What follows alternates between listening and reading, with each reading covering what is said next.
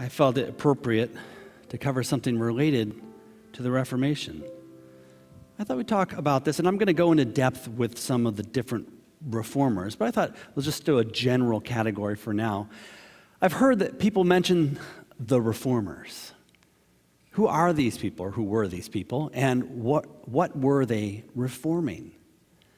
So who are these reformers? Well, a few things. Generally, reformers can refer to a lot of things, but it generally refers to that group of people at the time of the Protestant Reformation, which basically is in the 6th century AD. And I say basically because people can argue that it kind of started before, then it kind of started after that. Obviously, a lot put on 1517, that around about there. But the primary goal of the reformers, especially at the beginning, was to reform the Roman Catholic Church at the time. So it was not breaking away at that time, but it would eventually, but it was saying we need to reform the Roman Catholic Church, which was, arguably, even by the Catholic Church, not modern Catholic Church, will say it was a pretty bad time. There was a lot of things going on with the indulgences, the Borgia, the Medici era, all these different things were going on, and it was not the best time for the Catholic Church. However, the egregious excesses, the poor theology, and what I'll call papal offenses, or a lot of transgression in the church during that time.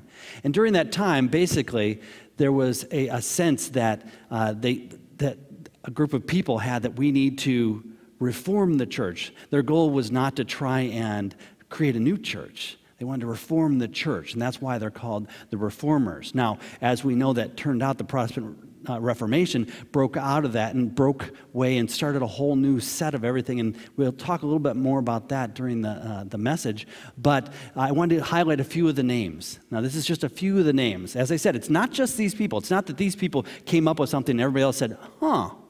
It was that there was a sense that the people were already ready to do this, but these were some of the major names that happened during that time. Martin Luther, John Calvin, John Knox, Huldrych Zwingli, Philip Melanchthon, and I had to check the spelling on that one a few times.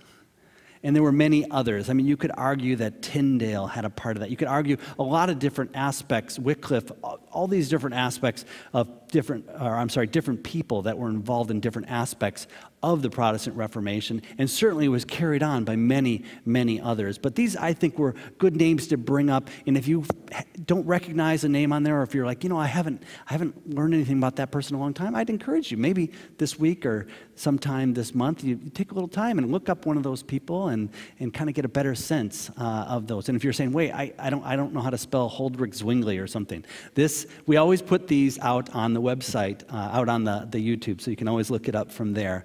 But those are just some of the people of note during that time. And as I said, we're going to go and discuss a little bit more about some of the individuals as we go on. And as I said, their original intention was to reform the church, to bring it back to a biblical standard of faith, where the Roman Catholic Church leadership at that time, they really pushed back against the reformers. They said, we're not going to change, or we're not going to change at the speed you want, or that sort of thing. Now, eventually, some of the Catholic Church did change, so I'm not trying to say that it's exactly the same as it was, but when they pushed back at that time, there were revolts, and there were a lot of things, and it created this huge schism, which lasted and lasts even to this day. So that's the reformers.